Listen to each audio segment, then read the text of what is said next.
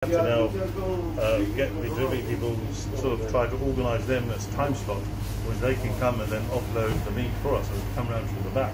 It's causing great impact on timing and also our delivery time.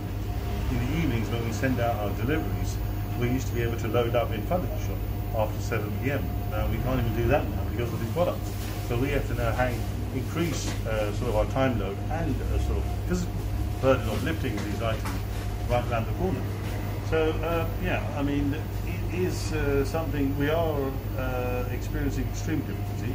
We would respectfully ask the people authorities who control, which is TFL, and obviously our old school friend, Mr. Zahid, who we did go to school with at Ellis Belly. So to ask him, listen, have a look at this, rethink this strategy of which you have this deployed here, and improve the traffic throughput for us.